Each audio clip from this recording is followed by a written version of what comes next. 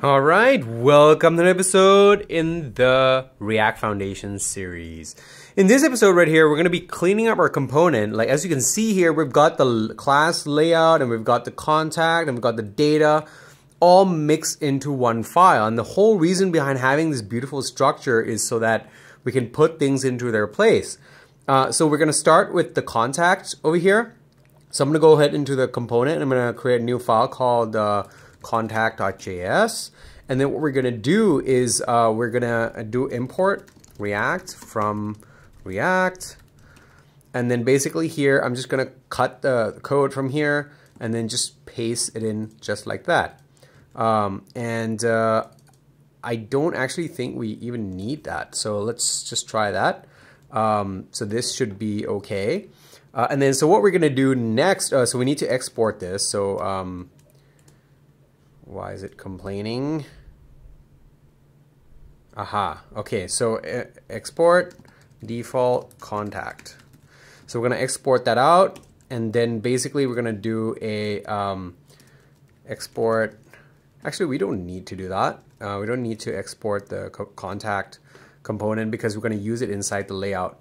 So another thing we're going to need to do is this data needs to be preferably, inside. So I'm just going to create a new data.js for now. We're going to keep it simple. So now we need to move the data stuff out. So I'm just going to cut the data out like that. And then basically I'm going to paste it in like that and do an export default data.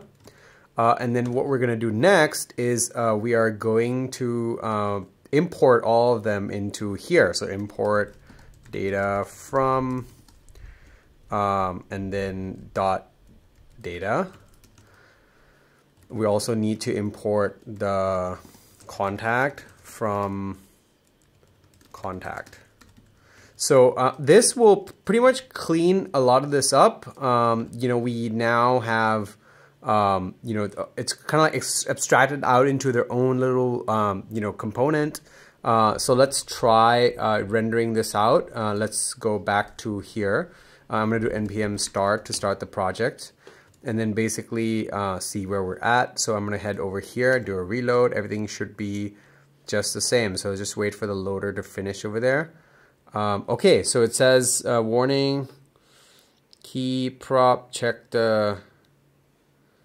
Aha, I see. So so basically we have to now apply, when we're rendering this, we need some kind of we need a key to differentiate, the different component over here.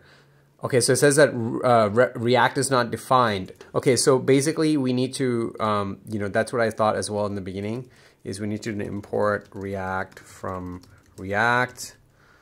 And then if I do a reload over here, everything should work just fine.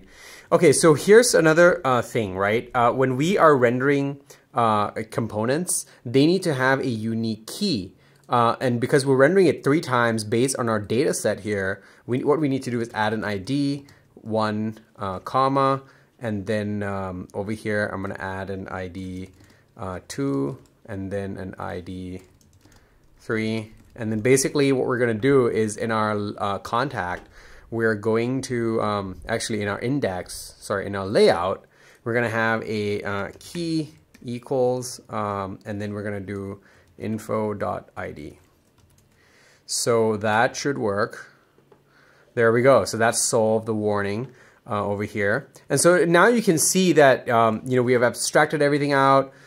We need to, we need to always ensure, like when we're doing a component over here, we need to always ensure that we import React, as a dependency for that particular component. Even if it's just a constant and we're not extending or anything, it needs a React to be in the file.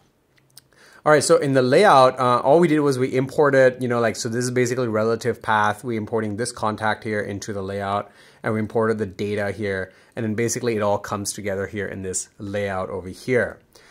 All right, guys, so if you guys found this useful, don't forget to like, share, and subscribe, and don't forget to check out our website, become a member, pay for the member subscription to support our channel, to keep us going. And I hope you guys enjoyed that, and that's going to wrap it up, and I'll see you guys in the next one.